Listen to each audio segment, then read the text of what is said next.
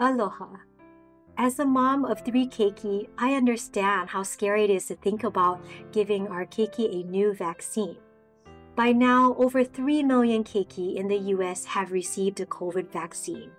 It has been shown to be safe and effective in protecting our Keiki against COVID. Even though most Keiki who get COVID do not get super sick, some Keiki who have gotten COVID have gotten so sick they've had to stay in the hospital or even died. I want to do everything I can to protect my Keiki from this very small but serious risk.